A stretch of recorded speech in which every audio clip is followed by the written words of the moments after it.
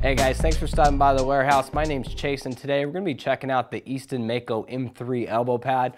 Now this is the entry-level model in the Easton Mako line, so you're going to get this at a really great value, and you're going to get some of the cool features that we saw throughout the rest of the Makos.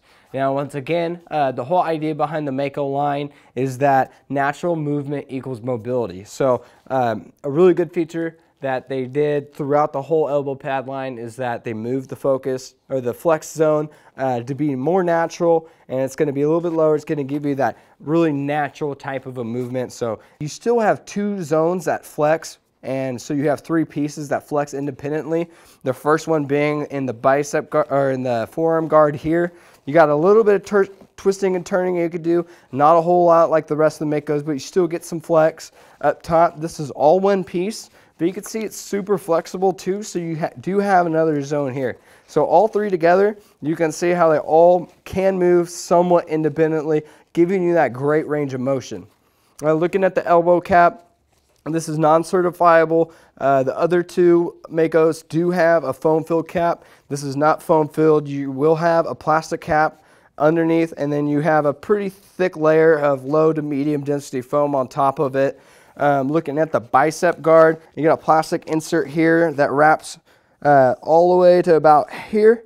And on top of that, you have a low density foam. So you're going to get a decent amount of protection with that plastic insert, but it's not the top of the line protection.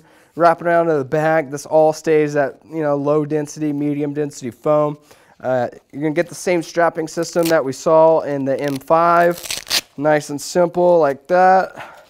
Looking at the forearm guard, you got a big plastic insert that wraps around all the way over here. You got a thin layer of medium density, maybe low density foam here, and you have some comfort foam that sits on your forearm. So you get some, pretty decent protection. Not optimal, but you're getting some good protection all the way around the forearm area. Now looking at the strapping systems, I'm going to go ahead and just put this elbow pad on right now.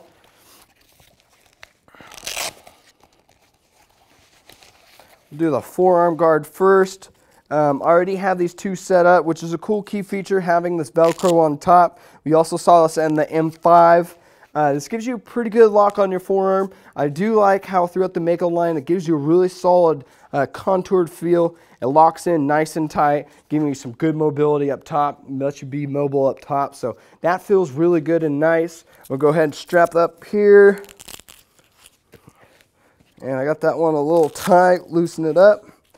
So now you can see we got a lot of mobility here. I can feel a little pinch right here. It doesn't hurt at all. It's just a tiny little pinch. You can't really feel it. I wouldn't imagine you're going to be like this in a game, but you do get a little pinching up there.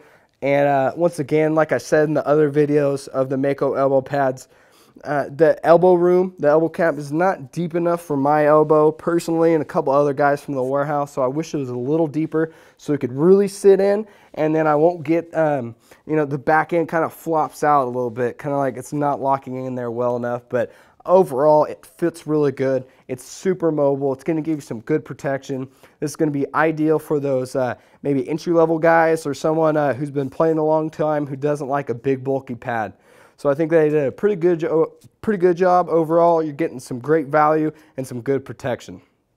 So that was a good look at the Mako M3 elbow pad. For even more information, be sure to check it out at inline and nicewarehouse.com.